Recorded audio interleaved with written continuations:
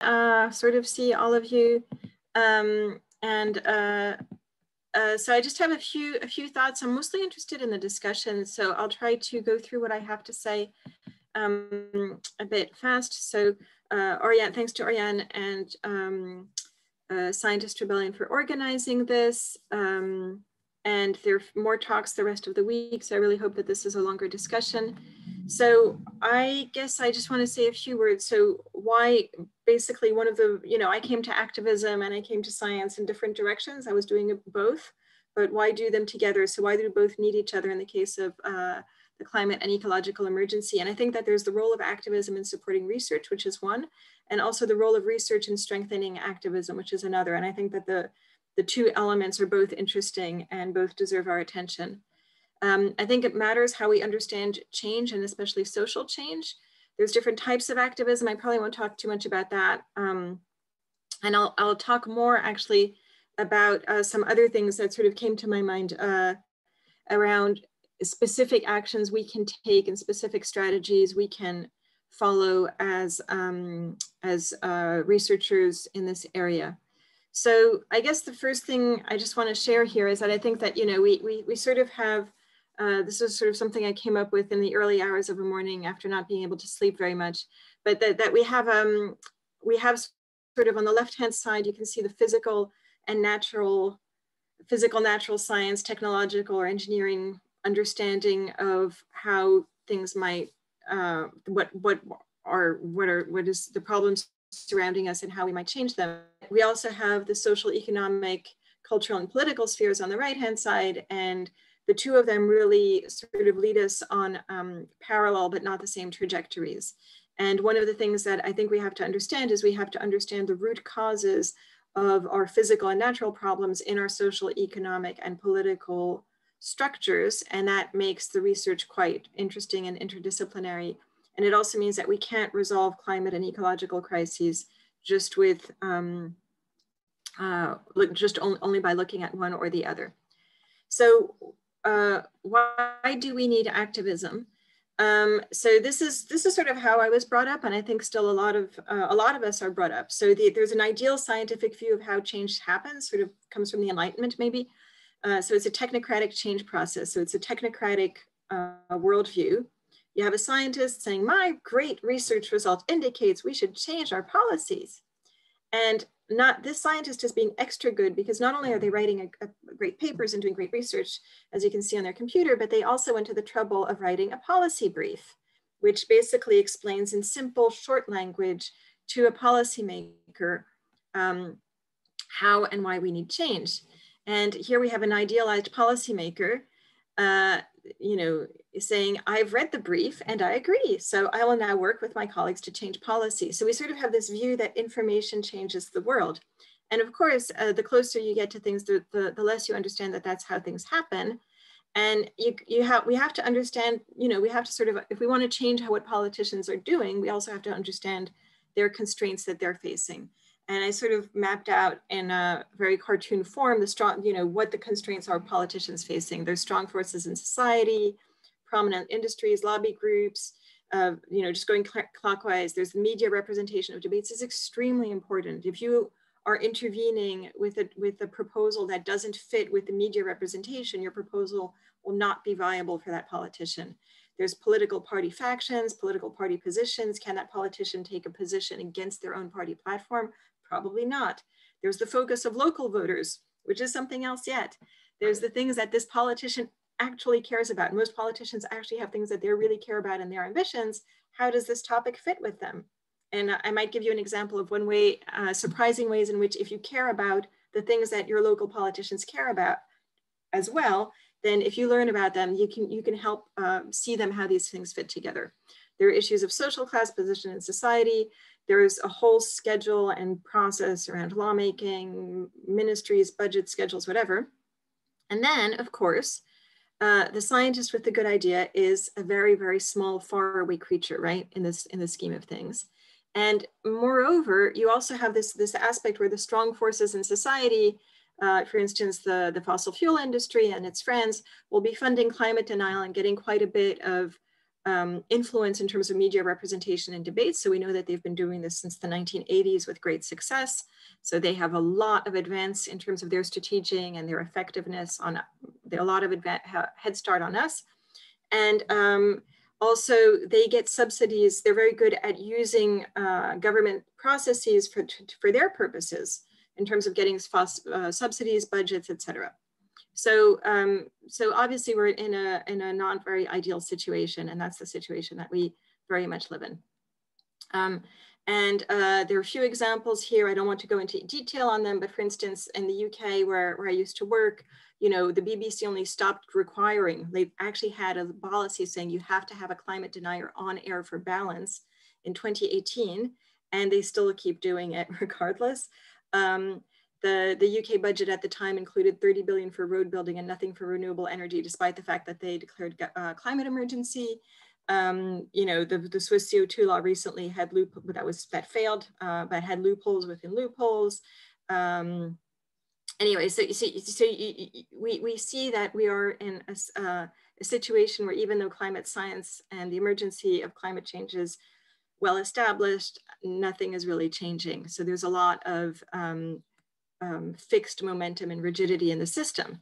So why does that mean that, how does that mean that we need activism?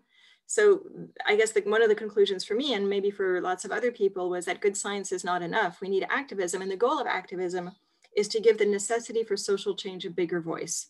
So basically, you can still have a scientist and, you know, even the Intergovernmental Panel on Climate Change and other scientific groups writing these reports, and the reports are actually being read more by the activists than by the policymakers.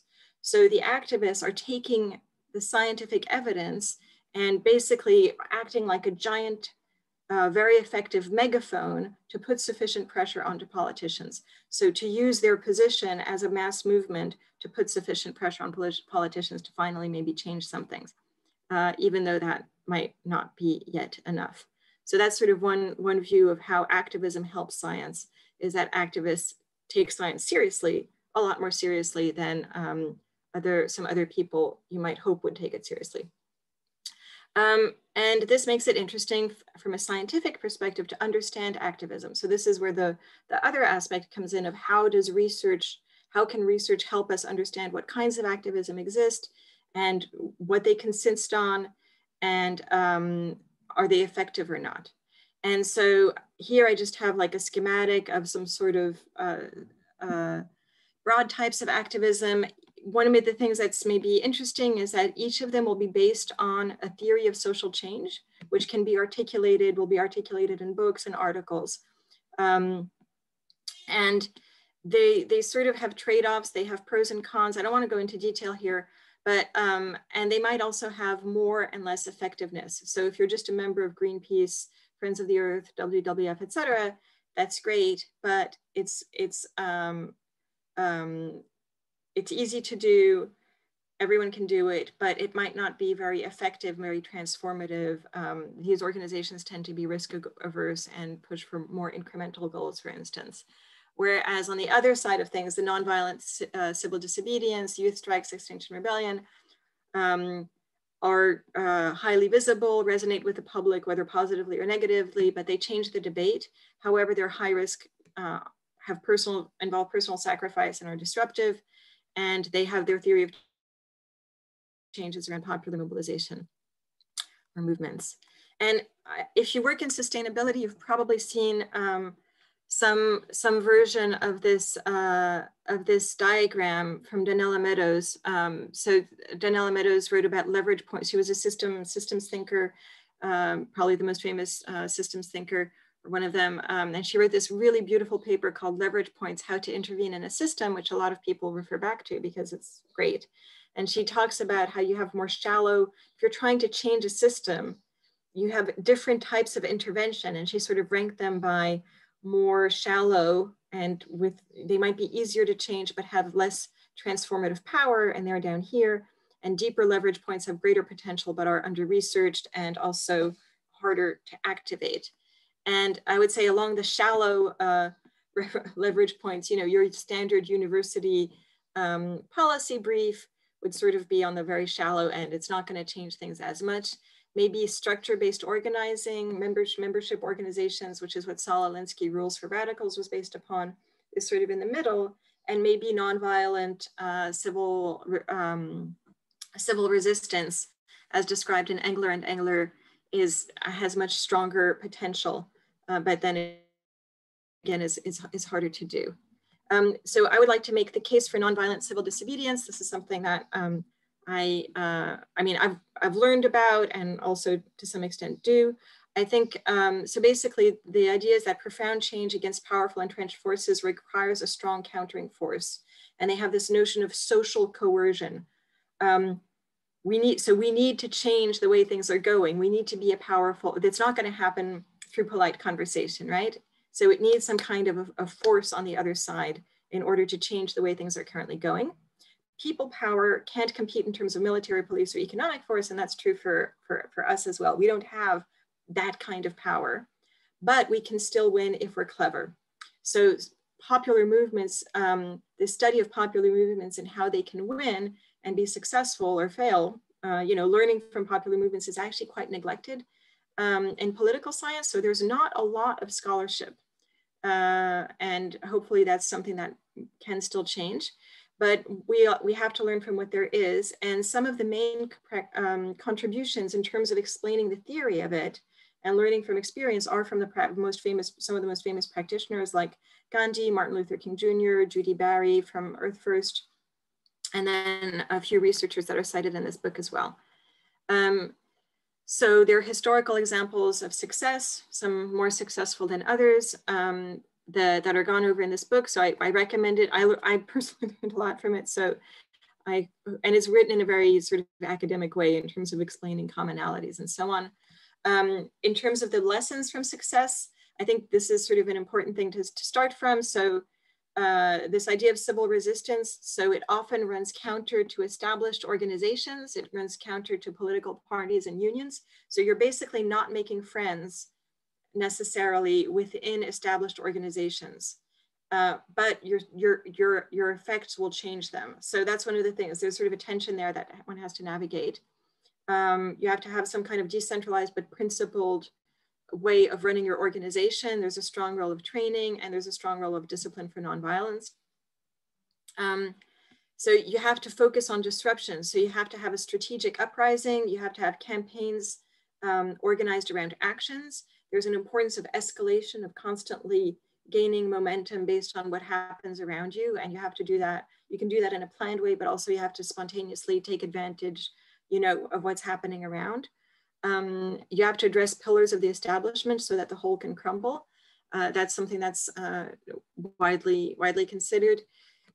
There's an art in balancing decentralized organizing and the goals of the whole movement. And also you have to consider that you have an outsider role and collaboration with allies within the pillars. So each of the pillars of the establishment, you will have people there who want to work with you, who want to listen to you. And there's sort of a tension to navigate again then. You really want to work with them, but you can't be limited by their demands on you. And in the end, you have to shift the debate to your own terms, which means that polarization is good. So the fact that something is divisive or polarizing actually forces the debate and discussion. So maybe that person, that activist, that organization becomes unpopular, but because they force the discussion, they have a really huge effect, and you can see that happen. And it also makes sure that the topic is kept visible in media. There's a real role of creativity and culture here. I just wanted to talk a bit about because I've been part of these, of some of these nonviolent civil disobedience movements and actions, I just wanted to share a few thoughts about limits of appeal to power as a tactic. So this is me at the Declaration of Rebellion outside Westminster in London. I almost got arrested, but then things got confusing and I didn't. And so, that's an appeal to power. We were outside Westminster. We had a huge demonstration. It wasn't permitted. We spilled out onto the street, but we were appealing to power. We were there to demand that Parliament tell the truth about the climate crisis and act as though the crisis is real, right? Those were the demands of Extinction Rebellion. And that's also what Greta Thunberg did, right? Greta Thunberg sat outside Swedish Parliament. So it's an appeal to power because she's outside Parliament demanding that the parliamentarians address climate change. And I would say that this tactic, since it's been going on for now 2.5 years at least, has basically failed. So it was justified and powerful in its own way. So governments listened. A lot of cases, they passed climate emergency declarations. Climate rose to the top of the agenda, you know, even in the US presidential election. But I would say this is still very superficial in terms of the fundamental needs that we have, which are for emissions to come down. And so I would say that the result is yet more inaction now with the glossy cover of we sort of care. And you can see that even in their net zero pledges, which are not even put into policy, the governments who don't get us to zero at all. So and in terms of the commitments, you know, the NDC commitments at that time in February, there was a new round where countries sort of gave new commitments, and what they amounted to was a reduction of 1% in greenhouse gases by 2030. So this is obviously completely insufficient. So there's sort of lots of talk, very little action. And I think that appealing to power has sort of, we've given them a chance, but it's not working. So what alternatives exist to appealing to power? I think that this book, We Make Our Own History, which is about Marxism and social movements in the twilight of neoliberalism, is really interesting because they put forward a new social theory. So don't be put up by the Marxist thing. They're not very dogmatic in their own way. They're much more creative than that, these two authors. But they basically say there's social movements from below, which would be us, climate activists, popular movements, and from above. So we have to understand that we're up against other social movements. So powerful forces are not just structures, they're people, they have alliances, they have their own campaigns and goals and so on, and we need to learn how to disrupt their movements. So it's a much more sort of, that when you look at it that way, the battle becomes quite, you can think of it differently. And different tactics can be effective, like confronting power, exposing power, delegitimizing power, and replacing power. So one of the things I would argue is that our movements can cease to appeal to governments, but expose their lack of legitimacy. So a government that does not act effectively on climate change and really reduce emissions right now is questionable whether or not that government has legitimacy in terms of its responsibility to its population. So that's what I would say. And I think that it's interesting to think in that direction. So how can, from understanding to action, so I argue that the urgency of the climate situation does not allow for gradualistic transitions either in research or in reality. We really need radical transformation, and we're still probably not going to be to get where we want to get. I would say that popular movements realize this, but I don't think that our research is supporting these popular movements enough. And I have a question for all of us, which is how can we contribute? How can we participate? How can we support them more? With some colleagues, we recently, just in the last few weeks, this article was published, From Publications to Public Actions. I'd like to talk more about that in the question and answer series, maybe, where we say what we think the universities should be doing. So how do we change what the university is in terms of facing, probably the largest crisis that humanity has ever faced, and in a very urgent way. So how do we transform our work and the way we do it in order to really be to play a positive role here? Specific recommendations. I just want to give some examples of scientific support for activism. So I hope that many of you were part of the 26,000 scientists who signed a letter of support for young activists. That was in April 2019, so already 2 years ago. Then this was when, this was also 2019, but October, this was the October Rebellion. Scientists endorsed mass civil disobedience to force climate action. And this was published by Reuters, and it was really widely read, and it really made a big difference in how things were perceived. So that's having climate and environmental scientists say that civil disobedience was legitimate was quite interesting. And this is a picture of me.